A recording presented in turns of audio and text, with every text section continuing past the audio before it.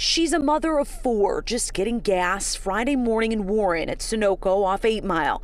Now, this is Joanna Withrow in critical condition, shot 3 times, twice in the leg and once in the stomach in a totally random carjacking.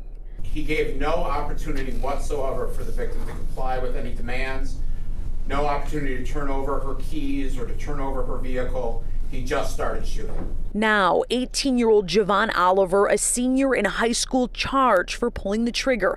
It came out in court after he allegedly shot her as she was laying on the ground. He stole Joanna's phone, keys, and drove off in her car.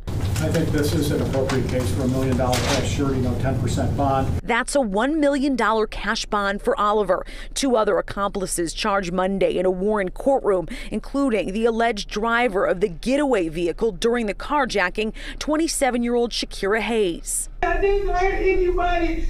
Listen, and please, just give me a chance. Please give me a bond, and I will come to court, and I will do everything I have to do. The judge setting Hayes' bond at $500,000. And then there's 20-year-old Michael McCall allegedly in the getaway car last Friday.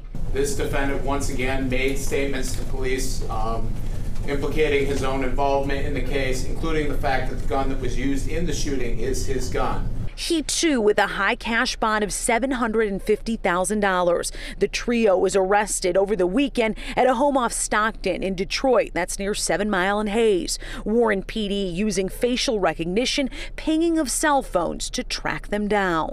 Joanna is still in the hospital recovering. She had another surgery on Monday. Her family has set up a fundraising page to help her 4 children during this tough time. You can find the link on our website. Reporting in Warren, Jessica Dupnack, Fox 2 News.